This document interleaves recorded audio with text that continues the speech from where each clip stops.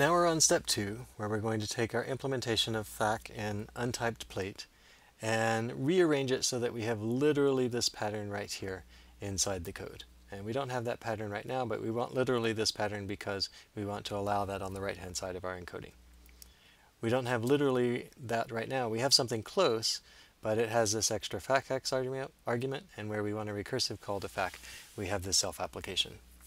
We also have a lambda with 2 arguments here, and that's a problem if we're aiming for curly, because curly only has single argument functions. So let's take care of that problem. We know how to deal with it by just currying facx. So we change the program this way. Facx now takes facx, takes itself first, then it returns a lambda where it gets the argument n. And then where we used to call facx with 2 arguments, now we curry those arguments. This is moving us in the right direction, it turns out, because now we have the lambda n that we want.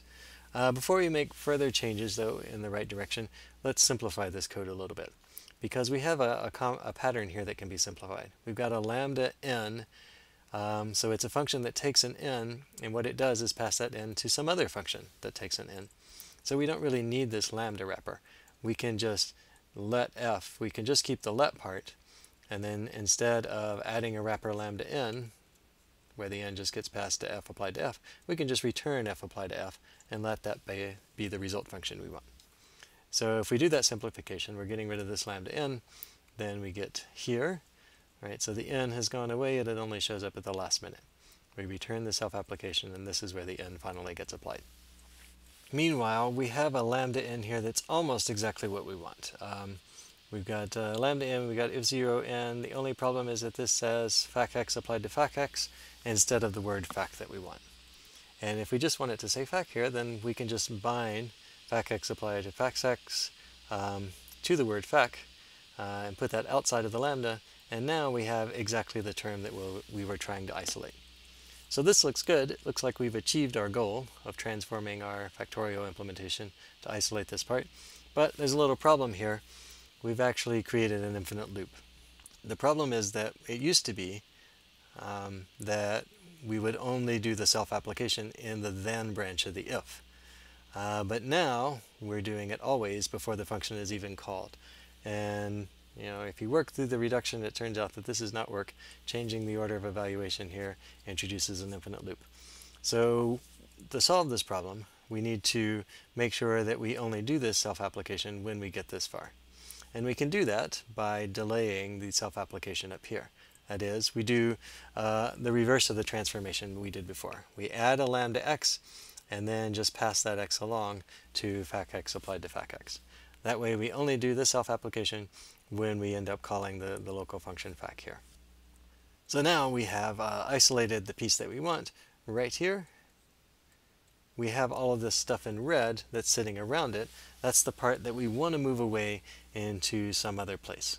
Right? So we've isolated it, but we still have a lot of wrapper around it. What we would like to do is lift this red part out into a separate function so that it's out of our way.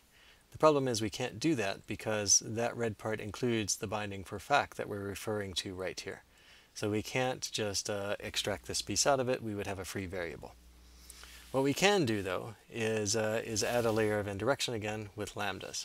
So here I'm effectively I'm adding a lambda around this, and all the part in blue now is something that we can lift out. But it means the same thing as before because we apply the part in blue with this purple application to just pass fac back in. Okay, so this looks like we just made it more complicated, but what we did now is that we have the blue and purple and the part that we want as something that we can actually lift out of the red term. And now this red term actually doesn't have anything to do with factorial, even though the names are still facx and fac. None of these names are used in the body here, and it doesn't refer to anything on the outside. So we can make those names more generic. Let's call them fx and f instead for some arbitrary function. And now we can take that red part and just pull it out into a separate function that accepts the blue part as an argument, and then uses it just the same way it did before, passing in that f to be factorial. So at this point, we have isolated exactly the part that we want.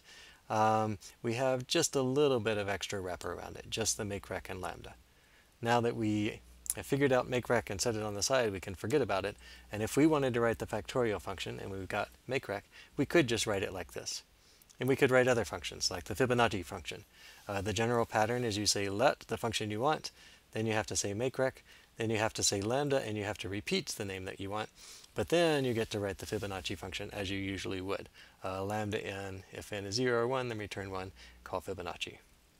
Or if we wanted to sum all of the numbers in the list, if we have lists in our language, then here's the recursive sum function. Again, the core part is exactly the way we wanted to write it. We just have to write this boilerplate around it. Crucially, though, the boilerplate doesn't use letrec at all, and it doesn't use define at all. It just relies on some makerec being defined.